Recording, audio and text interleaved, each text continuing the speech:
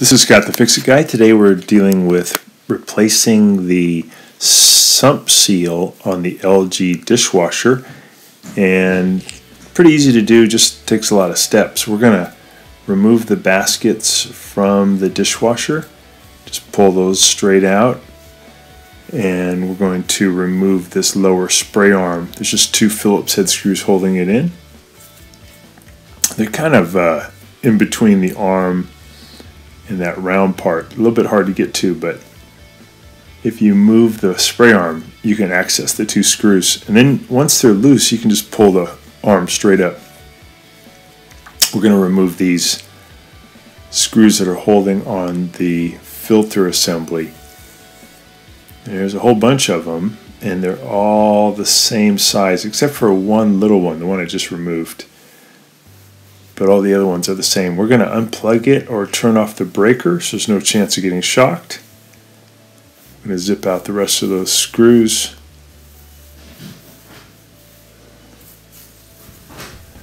Once we get them out, we're going to need to remove this part here, which is bringing water to the upper spray arm.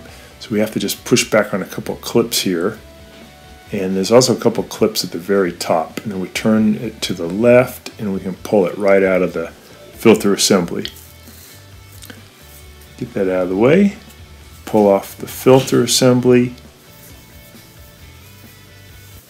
So now we're going to use a turkey baster just to get out as much water as we can from the sump. And some of the parts have been removed to get more water out, but you don't need to do that. You can just use the turkey baster to get out as much water as you can, and remove these little screws that hold this into the cabinet. This one didn't need to have any screws removed. It was just kind of put in by friction. So I'm going to pull the dishwasher out and made it sure it's unplugged. I'm going to make sure it's disconnected from the garbage disposer or from the air gap. I'm taking the drain tube off. That's just so I can pull the dishwasher out a little bit further. Just need to get it out a few inches away from the cabinet because I'm going to lean it on its side. Putting a towel down in case any water comes out, and I'm going to pull it down. Just be careful, a little bit heavy, doesn't hurt your back. Ease it down. Then we have access to the bottom, and take a few pictures of all the connections, how they fit onto the sump assembly, because we're going to have to remove a lot of these connections. So having a picture is good, just as a reference. A lot of it makes sense though. I almost don't need the picture, but it's just safe to have that. So I'm taking off the connectors on the heater assembly, the temperature sensor, and then the two spade connectors that bring power to the element.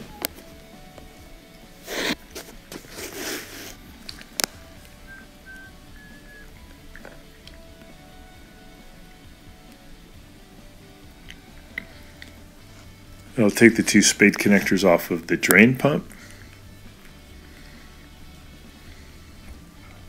Got the ones off the heater.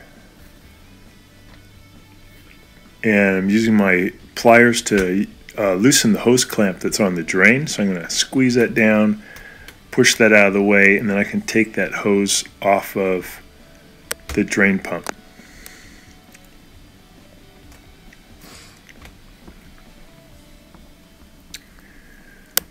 There we go.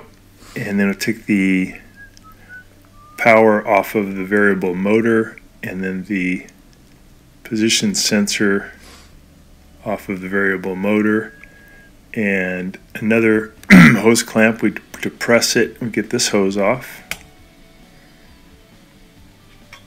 There we go. Take off the connector for the motor. Just going to pinch it and pull back. And this is for the turbidity sensor, so the dishwasher can tell if the water's clean or not.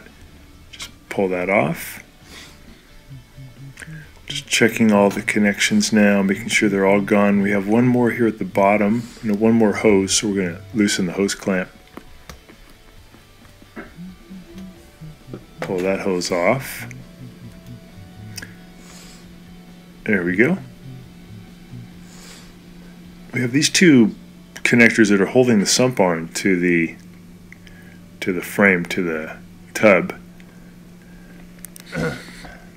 And they come off with just one little Phillips head screw per connector. Kind of a tight angle, so I'm going to use my Phillips head screwdriver and a small ratchet. Makes it pretty easy. And I'll zip that off.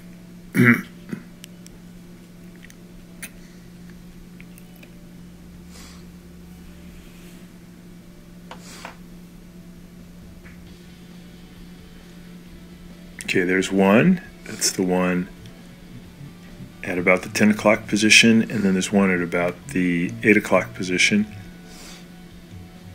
I'm going to zip that one off. And then we'll be able to push the whole sump assembly inside of the dishwasher. Notice on this sump some of the parts have been removed because this is a video that's part of another disassembly. Don't worry about that though. You can still have the motor connected and all the other parts still on there. So today we're just going to be replacing the seal, which is pretty easy.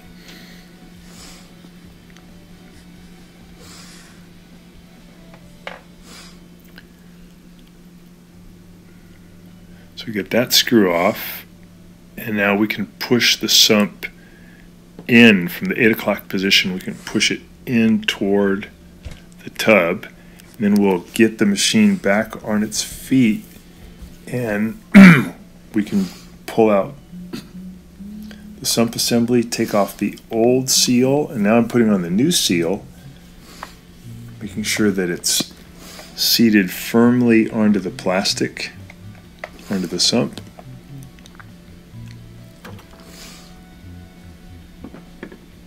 That's just a part from a different video. And then we're going to use a little liquid detergent. You can use dishwasher detergent or hand soap. And you're going to coat the outside perimeter of the new seal. That's just a good trick that makes rubber seals go into their position a lot easier. You can do it without the lubricant, but it is much more difficult. So I think it's a good idea. And once it's lubricated, we'll be able to get the dishwasher back on its feet, open the door, and we're going to feed this new assembly in with the new seal. When you put it in, it's important that the part of the sump that's furthest away from you, that's at the 12 o'clock position, is pushed into the tub opening first, because there's a little plastic clip that has to click in, and then you push the rest of it down in. So just take your time here, make sure you get the orientation right, try to match it to the video. You'll notice that the drain pump is to your right at about 45 degrees. So we're putting that in, and then we're going to push in the whole sump assembly at the 12 o'clock position first. Push it in securely. There we go. Make sure everything's straight. You notice the heating element is on the horizontal plane. It's facing you, and we're going to push down on the seal. Make sure it's totally flat. If it's raised at all, it'll leak, so push it down to where it's totally flat. We'll put the dishwasher on its side again, and then we're just going to connect everything back. And then you're done. And that should get rid of the leak. So there's that little plastic tab I mentioned. And we're going to put those plastic connectors back at the 10 o'clock and 8 o'clock position to hold the sump assembly onto the frame. So there's 3 points of contact with the tub or frame, these two plastic pieces, and then there's at your 3 o'clock position there's that plastic tab that you made sure was secure. So screw those down tight.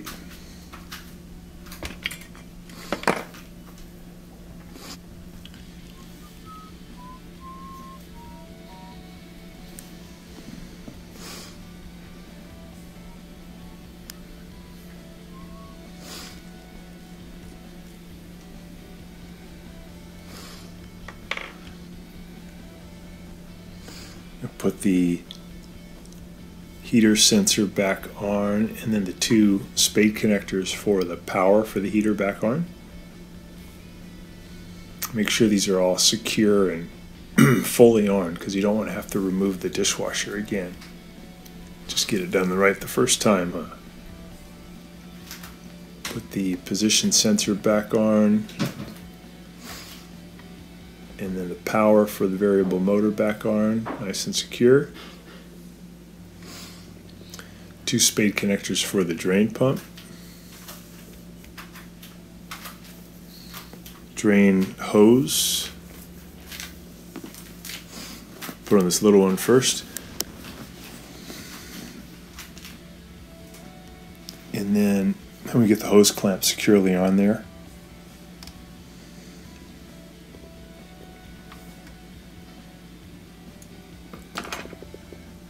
And the exit hose for the drain.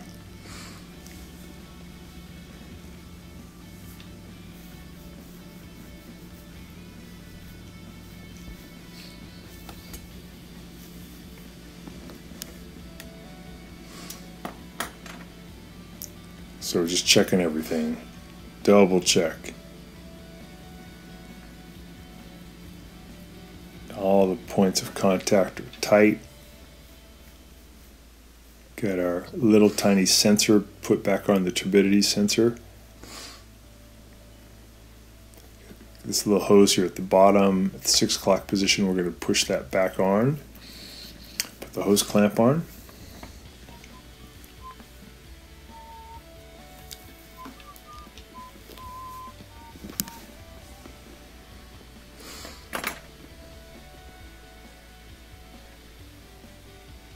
One more check.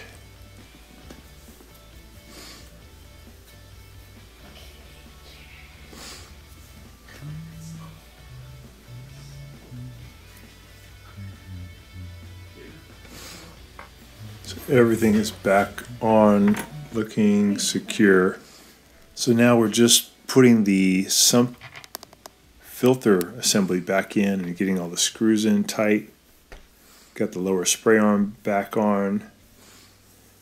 Got the upper spray arm clicked into position. Got the baskets back in. We're just putting the drain connector back on, and we're going to tighten that up and put the power back on and turn the water on, and then we can just test it, make sure that there's no leak.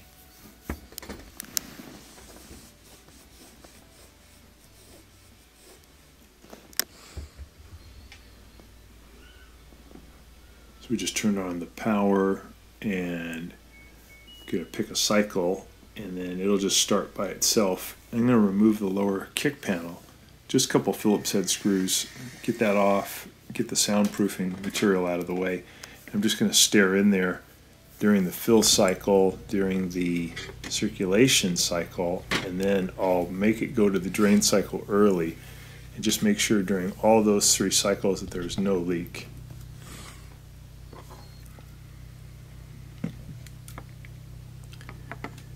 If you still notice a leak, it's possible that the sump assembly didn't get pushed down. It could also be this little seal, which is for the circulation pump. They tend to wear out, and that would just be a slow drip if that seal failed. Here's the sump assembly back in position. So thanks so much for watching, and please subscribe.